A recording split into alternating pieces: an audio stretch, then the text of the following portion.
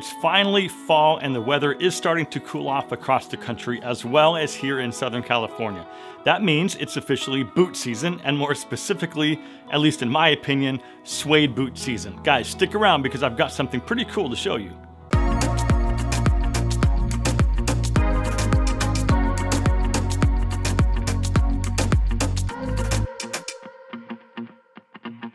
Okay, welcome back. It's great to see you, and as always, I'm glad that you're here.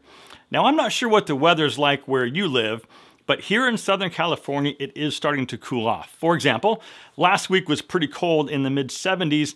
Today it was only 45 degrees this morning, and this afternoon it will be a high of only 74. It's a major crisis.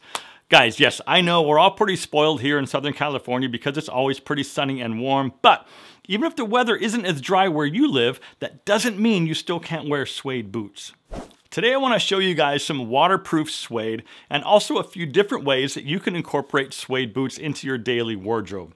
All the boots I'm going to be showing today are coming from Thursday Boot Company, who are also sponsoring this video. I've talked about Thursday boots once before, but let me show you something really cool. You may not want to try this on your own with ordinary suede. Guys, Thursday Boots incorporates weather-safe suede, so they start with natural suede from Tier 1 USA cattle, and the weather-safe collection features a solution of waterproof compounds that are introduced into the leather at the very start of the production process. Now, this more methodical approach allows their proprietary blend of compounds to penetrate deep into the leather. Now, while the waterproof effects do last a very long time, this is still natural suede, and the top layers of this solution do break down over time and exposure to the elements, so annual upkeep of your suede is still suggested.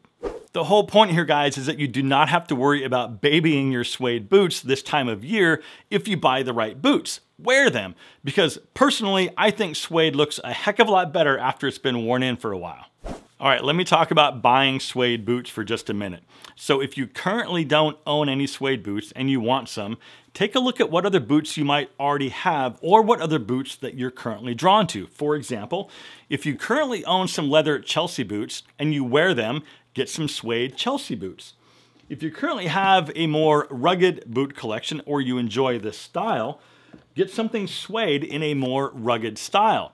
This way, by staying with the boot styles that you know you already like, you're way more inclined to actually wear them. So if you go too far outside of your comfort zone like these jodhpur boots, you just might not wear them. But just for the record, these boots are getting super popular. I'm seeing them everywhere. And personally, these in black I think are extremely cool, but they also come in a bunch of other shades of brown. The dark olive is very nice as well.